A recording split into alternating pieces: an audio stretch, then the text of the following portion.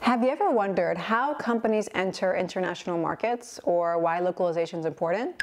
I'm super excited to introduce to you today's guest. She has worked with Google, LinkedIn, SurveyMonkey, and helped numerous brands enter international markets. She's also a professor of design thinking and marketing strategy, and she is the co-founder of GlobalSaké, which is how we met, a collective community of cross-functional global leaders driving international expansion. So without further ado, welcome Talia Baruch. Thank you again for meeting with me. I read so much about your background and I was just, I'm so impressed, and you have so much experience and you're such a wealth of knowledge. And I even watched some of the YouTube videos, where you've been speaking at conferences and things. And I was like, okay, I have to meet with her. I have to talk with you. So I was wondering if you could tell us just a little bit about your background and how you got into, localization and helping brands grow internationally. Well, first of all, thank you very much for having me. I love MLC. I entered the localization industry pretty much at its inception about 24 years ago. And I did come from content. So I studied applied linguistics and French English. And early in my career, I was actually doing transadaptation of literary content of Broadway shows and poetry. Was always fascinated about recreating, transcreating, and transadapting content to resonate with the local audiences. So, I remember my first off-Broadway show was called Time Out, and it was set in New York City, and I needed to adapt it actually to Tel Aviv, which is a very completely different ecosystem. And it's, of course, there's a beach, so now we have the beach scene, and which is very different from the New York setting. So all those different regional and cultural nuance have always fascinated me from younghood. And then I continued, and I worked as a localization manager on the vendor side for a decade, and then pivoted to the client side and to product and growth. So from adapting content, I moved to adapting product experience and performance to fit the local markets and to maximize the adoption in those priority new markets. Cool. And so you started in kind of the more literary realm, and then you ended up, how did you kind of pivot to working in tech? Was that a hard change, Yeah, that's a good question. So yeah, it was very much focused on content and literary, and that sat very well with marketing, creative copy. So that my entry into the tech industry was through the marketing, creative aspect, and really through the localization. I mean, I'm from Israel. We relocated my family to San Diego 23 years ago, and my first job there was a localization manager. I didn't even know what localization is, but it had to do with languages and cultures. And I'm like, okay, yeah, that seems right. And that's how I entered localization. Very cool. And I'm just curious also, what made you move from Tel Aviv to the US?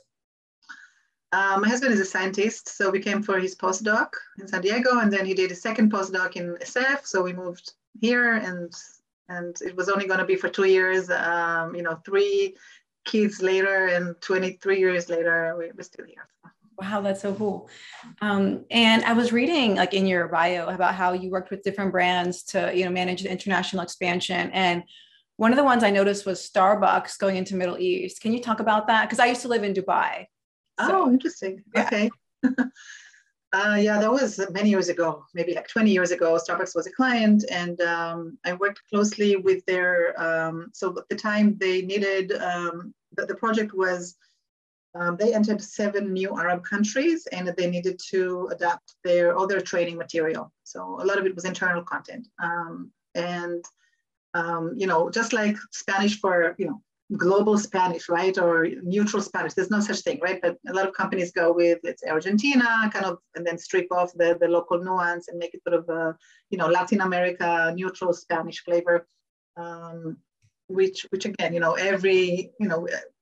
I'm sure every country, every Spanish-speaking countries has a very different cultural nuance, and the language is quite, there's a lot of language nuance there. So you can't really call anything neutral, but but similarly with Arabic, right? So there are a lot of different dialects, and this was, 7 Arab countries like Jordan, Lebanon, Egypt, Saudi, and many others. So what was very interesting there is, we first of all I worked with a Cairo agency because there are a lot of spoken dialects in Arabic, but the consensus around written language is Egyptian. Sort of what dictated that is the Egyptian, like a modern standard. Yeah. Okay. Well, yeah, the modern standard, exactly. The media and that kind of sets sort of the standard for writing. And so we went with that. And then there was a huge hurdle. Starbucks, the core of their brand is the siren, and the siren itself, it was perceived as a very promiscuous and blasphemous in Arab countries, especially in Saudi at the time. Well, still today. Just the notion of a woman, first of all, a voice of a woman singing to men, to sailors for shipwreck, everything was wrong about that, right? And of course, at the time, she was bare-breasted and, long hair, so very, very blasphemous. And the linguist I had worked with refused to mention the siren in their localization work. And I'm like, this is really part of and parcel of the brand. We cannot omit the siren. Everything is about the siren.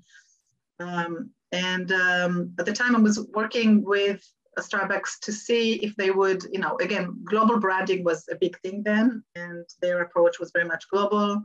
And if a certain market doesn't fit that mold of our global brand recognition, then they are not a good fit for us, right? That was kind of the mindset at the time. A lot of my work was to, in some cases, there is, sometimes the global brand recognition is necessary, and in other cases where a specific market is important and where it's necessary to adapt, you do want to make some adjustments, at least if not in the brand recognition, at least in the messaging, in the marketing, in the brand positioning messaging. But the company at the time was not ready to take that leap and to do a local fit. And they simply refused. And, of course, it was, they could not be present in Saudi. 19 years later, they adapted. They changed their logo. They basically took away the siren. The logo now has the waves and just the crown floating on the waves. So as a illustrative implied representation. Yeah. But, sometimes it takes companies a while to come to terms with the geofit adaptation. Yeah, I didn't know about that because I did know, I've been to Saudi and I know like they have that change logo as you mentioned. And then in Mecca, they don't even show like they have Starbucks, but they don't have the actual logo because in Mecca. So I didn't know that. So they originally said, okay, we're not going to go into Saudi. Well, they were not willing to comply with any regional factors, right? And this whole dilemma around global versus local, right? And especially when it comes to something so sensitive as your global brand identity, a lot of companies, at least 20 years ago, were not very willing to compromise that. And I think now there's more appetite to consider because brands see that it hurts their business bottom line. We did that when I headed international product and growth at LinkedIn. When we entered China in 2014, we cannibalized our brand. We did something outrageous. Like I have never seen any other company willing to go that far. But that was our entry into China. And LinkedIn is still existent in China as an American social media, which is in itself an amazing achievement. But at that time, we went in with a native local app. It's a mobile-first country. So we created a native look and feel and 100% made in China app for job seekers, again, tied to those regional factors of young cohort, mobile first, because it's a young age cohort of professionals and students, so the 17 to 26, it was a single value prop app designed for job seekers, entry level. And we went in and we did not, we tied it all, WeChat integration, Sina Web, Tencent QQ, Sina Weibo, all those APIs with the local ecosystem channels. And then we didn't call it LinkedIn, we called it Chitu, and the whole brand around it was tied to Chinese ancient heritage, to the horse. Chitu actually means the rabbit, but the logo was a horse, and it's tied to like a heritage story. Standalone, lightweight, native app designed for entry-level internship job seekers. Oh. Market, and it was cheap. It was a LinkedIn product, but we did not position it as a LinkedIn product. We positioned it as a native app, and it was very successful. And it was a very successful kind of insider into China. Later, now recently, it had this particular app was sunsetted, but LinkedIn as the the website, LinkedIn as the product itself is existent in China. So that was a success story, and this at the time, and it was very much about like going all in on integrating regional and cultural factors into the product strategy and into the go-to-market strategy. Yeah, that's and how did that kind of decision come about? You know, because I know some companies are reluctant to do all these changes. Some companies seem to like embrace it, like, oh, we want to like change as much as possible to get in. Like, how do they kind of decide on that, to make these decisions? Yeah, it really depends on the mindset of the company, on the culture, and it all drills down from the top, right? So if the C-levels, if the founders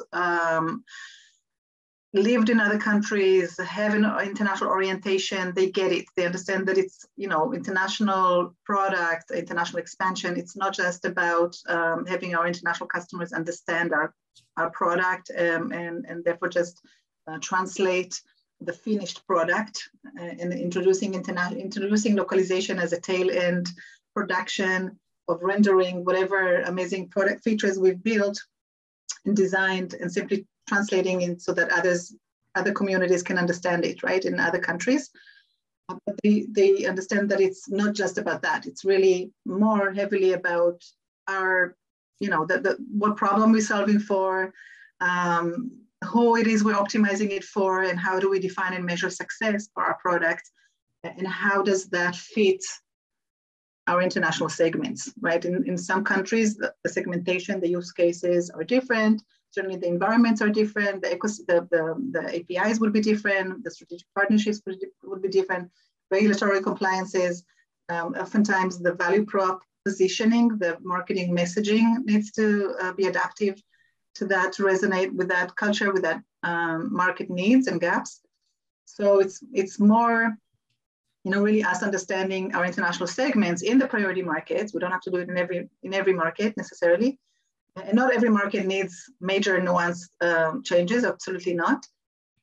We do want to provide neutral, global ready, right, experiences that can match maximum of usability around the world. But in some cases, in some markets, we definitely need to, do our due diligence in understanding our consumers within the cultural context of their regional environment, and to reposition and rethink our value proposition and our product performance to be successful, to not just land in the new market, but to actually adopt, actually maximize the maturity penetration in the market. Yeah, and on the topic of flexibility and adapting to change and things like that, in light of the pandemic, where we were forced to adapt to a number of changes, have you seen, what kind of trends have you seen in localization and globalization? What kind of trends? So definitely, AI and neural networks with MT and with other multilingual applications feeding is a big game changer. Hybrid solutions, right, with post-human edit. A lot of work on relevancy algorithm and personalization that actually works for multilingual, multi-geo performance. Because oftentimes, I would say like even 5 years ago, many US-based companies would launch international markets. They would be fully localized. the UI, the marketing, the customer support, customer care, everything would be localized. But the product performance, the product would not work on the same level as it worked in core English markets. So search wouldn't work for multilingual, multi-geo, or at least not optimized as they would not be on par with the US performance, right? So search wouldn't work. The recommendation systems, the relevancy algo would not work. Still today, if you type, even on your iPhone, right? If you type, how the autofiller, right? Segment sentence completion, which is obviously AI enhanced. It does not work in every language, right? Or if you type in a word and you expect the phone to suggest the icon, the logo to go with, it would do that in English. It wouldn't do that in Hebrew when I type, right? So the product, a lot of people don't realize that even though the product is translated and localized, it's not functional in many features in other languages in other countries. So that's where AI-enhanced technology can really start filling out the gap at scale in the tech debt. And that's, I would say, is a big player in today's era. And I think that will accelerate now that trained models are becoming more sophisticated, and we can see, better results for multilingual performance. So this is one element that is a game changer. Another one is I'm starting to see a mind shift in, I've been preaching all my life for 20 years for global readiness and geo-fit in content and in product experience.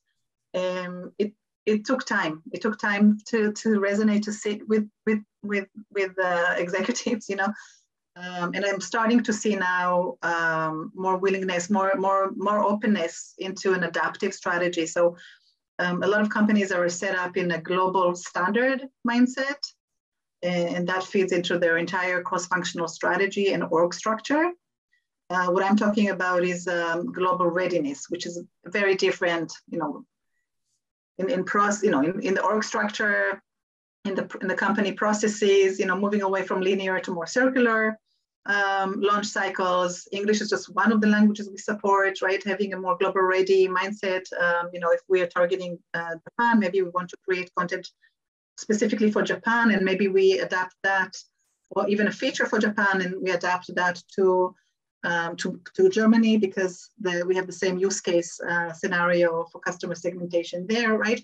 So having a much more circular and a more holistic and a more very cross-functional mindset and strategic approach to how we run our business and how we develop and design our products is a new concept that I've been driving, all my career here.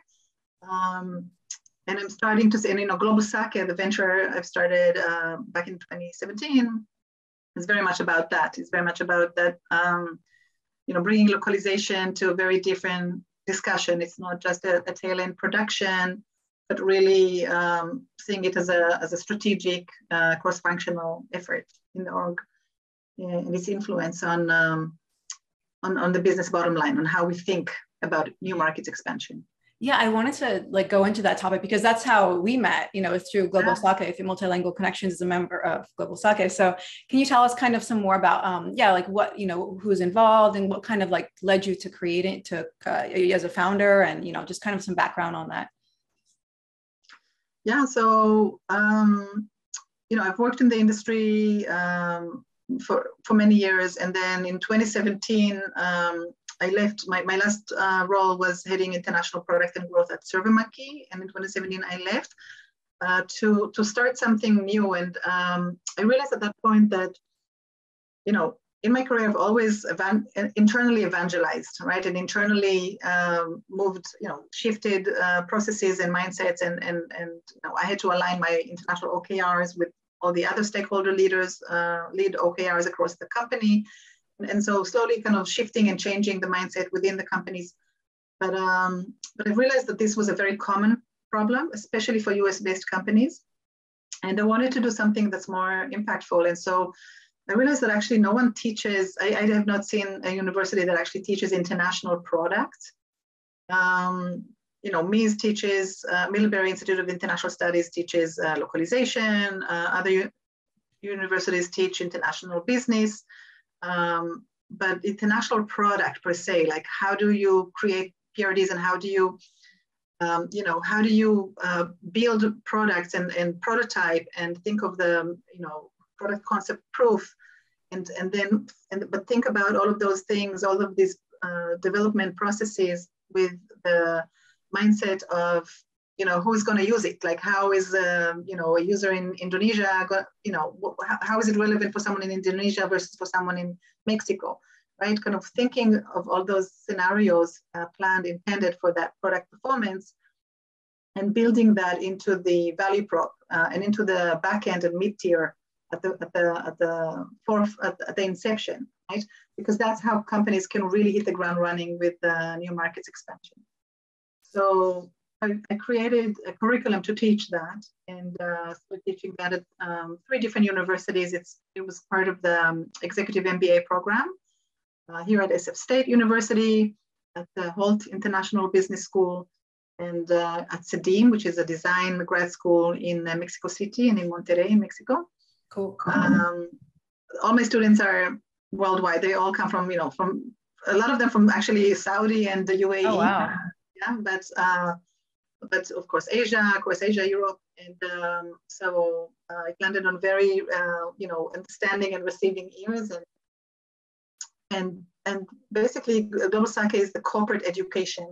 For me, it's like the corporate education piece. So in 2021, we had to go fully virtual with the pandemic. And so I basically took my curriculum and split it into 12 monthly modules, each of them focused on a specific function in the company. So, payments, and then how do we treat that international component? So payments, we had global payments and brought in, speakers from Nubank, a mobile only app for the underbanked, and in Brazil, and their expansion story into Colombia and Mexico, versus PayPal's US outbound and their partnership with Flutterwave based in Nigeria to enable mobile payments across the 50 countries of Africa, and so on. So bringing the multitude of perspectives.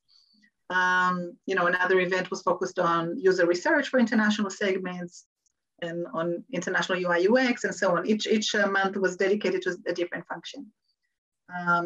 We had amazing growth last year. So my partner is John Hayato, and I run these monthly events in 2021, and really expanded exponentially our communities. Because it was virtual, it was much more inclusive. And we now have we had over 700 registered participants coming from across Africa and Asia and Europe and the Americas, and MENA, of course.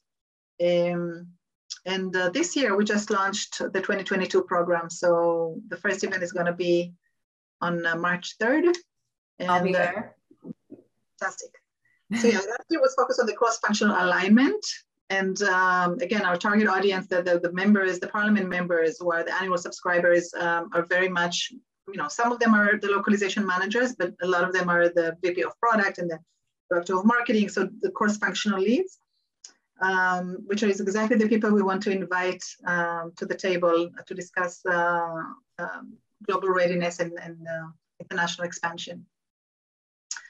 And then this year is more focused on deepening the relationship building. So, and the knowledge share between all these, complementing skill sets that we have represented.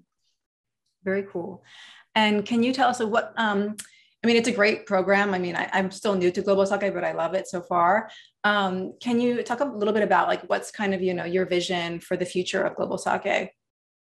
Mm-hmm. Yeah, so my vision for it is that it's the human factor, right? It's the people who participate, the speakers, the thought leaders, the parliament members. This is a very savvy cohort of global leaders. All of them, through different functions, all of them are driving international growth. So that's the common denominator.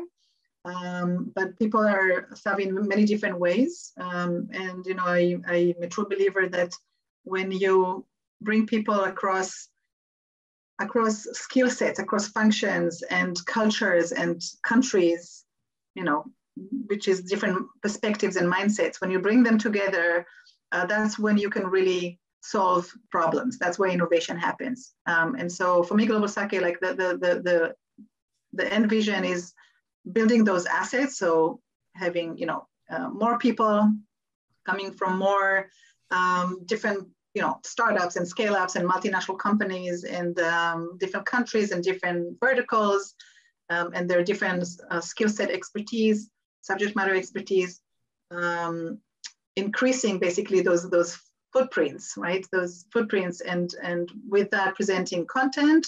We're focused not just on presenting content. There's a lot of content out there on the, available, readily accessible and available, right? We're bringing very different content, right? Talking about international product and go-to-market strategy from a much more cross-functional and holistic mindset, very rounded views, and practical case study applied learnings. But in addition to the content, a lot of the focus at GlobalSaké is on relationship building, because that's when people again can complement their skill sets and really collaborate to solve real problems in a much more efficient way, and also to have fun. So the culture in every event we're bringing, even in the virtual events, we had live concerts, bringing kind of that cross-cultural experience. And then this year, we're doing a lot of in-person, so there'll be the 4 quarterly virtual events, but then there'll be an in-person, a physical party in San Francisco, and we're doing lock walks. So I'm starting a lock walk this Friday, actually, in San Francisco. Ooh. So yeah, it's like an international picnic. I'm bringing a Mediterranean spread. And we're doing a walk with industry folks. I have folks coming from Netflix and Airbnb and Slack and MENA and LinkedIn and others. And we just, everyone today is isolated in their screen, and I think very eager to be outdoors, to move their bodies. Agreed. To breathe fresh air and speak with like-minded people from the industry and learn and just have fun. Enjoy. Definitely. That's so awesome. Yeah. And I'll include the links and all the information to people on the video so they can, read more about it and join and things like that. So I have a few quick questions, a few last questions. So just, and these are questions like, just tell me like the first thing that like comes to your mind. Okay. So what motivates you? Connection. Love it. What does the world, what? Does it have to be one word? You can say more than one word. Okay. Yeah. But yeah, meaningful connection. Meaningful. I love that. Okay, cool. What does the world need more of? Human. Remembering kindness and human spirit. I'm with you there. What is one thing you would like people or companies to know about localization? That it's not just the job of the linguist or the localization team, that it's everybody's job, that we are building products for people across the planet, and that concerns every person, every member of the company. Favorite success story for a globalized brand? I mean, companies that have really done well, that user research and market research and that due diligence and understanding their international customers within their country ecosystem are Procter & Gamble or Nike in terms of their brand marketing. Have really gone a long way in investing in understanding their international segments and investing in product and marketing. There are many amazing stories. I mean, do we have time to share stories? If you want to share, of course. I mean, if you want to share one, I would love to hear it. I like to share that, at SurveyMonkey, my team, I sat in the growth team. And so we were doing, I personally was doing a lot of A/B testing. So we own the A/B testing platform and all the top of funnel code base. So that was a playground for me. And so I did a lot of testing at the time. I was focusing on Germany and UK. So this is like 2 years before GDPR. And knowing that, German consumers are much more concerned with trust and privacy, data privacy, and transparency, I tested something that, again, I would never test in the US. It would cannibalize, it would create friction in our new signups, it would kill my metrics. But I did test it in Germany. And it was in sign up page, introducing before the sign up free CTA, introducing 2 explicit check boxes that are opt-in, right? They have to check them in order to make the sign up button clickable, right? And those 2 check boxes, like the first one had 3 unique links, taking them to 3 very clear single pages in German, telling them exactly how we're gonna collect, use, and share their data, right? And this is, in order to sign up, they need to consent to that. And it's I basically made it very accessible and transparent. We didn't change anything in the back end. We still used, collected, used, and shared their data at the time, again, before GDPR restrictions. But we just made it very clear and transparent. I would never do it in the US, it would kill us. But in Germany, not only did it not introduce friction, I had a 10% incremental lift in new signups from this treatment. And then those who were in that funnel, in that treatment, for SurveyMonkey, the biggest lever for conversion to paid is the deploy of a survey, right? Most people take a survey, but to deploy a survey, that's the highest core engagement. Mm-hmm. And really the second deploy is that cliff to conversion to paid metric. So for me, growth success is not sign up, because that's easy to make people, click that button, but it's really retention, right? How many people actually convert to paid and actually then retain. And so with those folks going through, that 10% incremental lift, those people actually, out of them, 24% of them deployed their first survey. So it was a 24% lift in first survey deploy, wow, which is huge. It's exactly the quality sign up we want, the engaged new signups.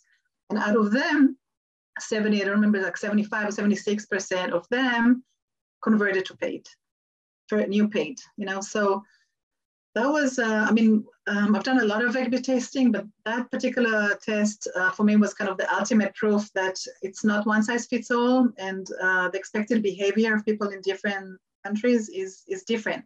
And you can really, maximize your metrics. A lot of companies, they look at metrics, they look at like US, Canada metrics, and then international metrics, right? They bulk all the just like put all in one. Yes, but then they get the wrong insights. One of my recent clients, can't disclose their name, but it's a 2-sided marketplace, and the pros, the service providers, they basically saw that overall in this metric split of US, Canada versus international, they saw that 70% of their revenues generated from US, Canada. And that dictated, that metric basically dictated their MVP, their priority initiatives, which is to invest more in US, Canada. But actually, when you do the in-country metrics, then we see, I was kind of poking in there and doing in-country metrics, and then I saw that actually US, Canada, only 1.5% of their total service providers were paid pros.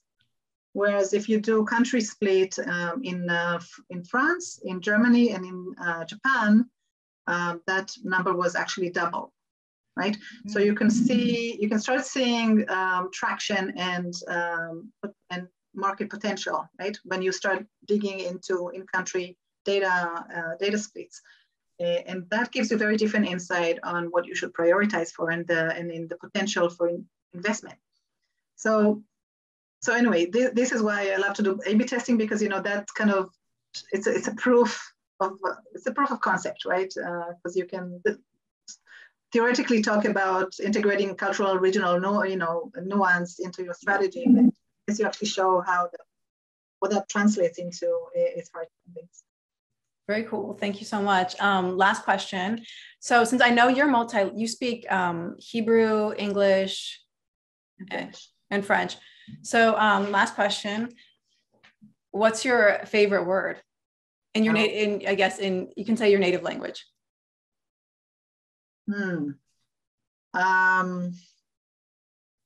I would say, wow, that's a hard one. My first thought was beteavon. Beteavon, it's kind of, teavon in Hebrew, it's a gap word. It's a word that there's no translation for that in English. It's bon appetit. But it's also, for me, it represents, something different than that, because it means, that you actually, having appetite for life, beteavon. I mean, you say it in Hebrew like. How does it? Beteavon. Beteavon. Beteavon. Is it one? Is it two words or one? One word. Beteavon. Beteavon. Beteavon. Yes. And it means like an appetite for life. And wait, what's an example when you would say it? Oh, it literally means bon appetit. Enjoy your food. Like when you give the food. Yes, that's right. But it could mean, I mean, for me, like I love this word, first of all, because it's a gap word in English and in some other languages that don't have that exact word. Like in English, you would say enjoy, right? But it's not really. Yeah, enjoy. Yeah, we don't have a. It's like very specific, right? I love words that have, I just learned today that actually the word love, like in Greek and Turkish, they have 6 different words for love. Right, depending on what it is, love for God, love for a friend, sexual love, love for a child, right? And these are the kind of words I love the most, where there are gaps. They don't exist in every language, and you can kind of see, okay, well, they thought a little bit more about that, about that nuance there, right? And so that for me kind of touches on that cultural nuance, which I'm fascinated by. I love it. Love it. Thank you so much. It was such a pleasure speaking with you. Thank you for having me.